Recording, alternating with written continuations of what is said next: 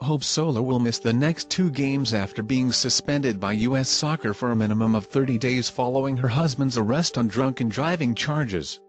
Solo was with Jerramy Stevens when he was arrested early Monday morning for driving under the influence. Though she isn't facing any charges in Manhattan Beach, Calif. Police have not described the goalkeeper's behavior during the traffic stop. TMZ reported that Solo was acting belligerent, and recorded the officers on her cell phone. During our current national team camp, Hope made a poor decision that has resulted in a negative impact on U.S. Soccer and her teammates, U.S. coach Jill Ellis said in a statement. We feel at this time it is best for her to step away from the team. Solo released a statement after the suspension was announced.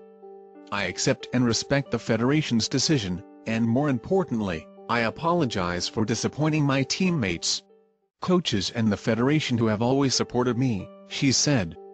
I think it's best for me to take a break, decompress from the stress of the last several months, and come back mentally and physically ready to positively contribute to the team.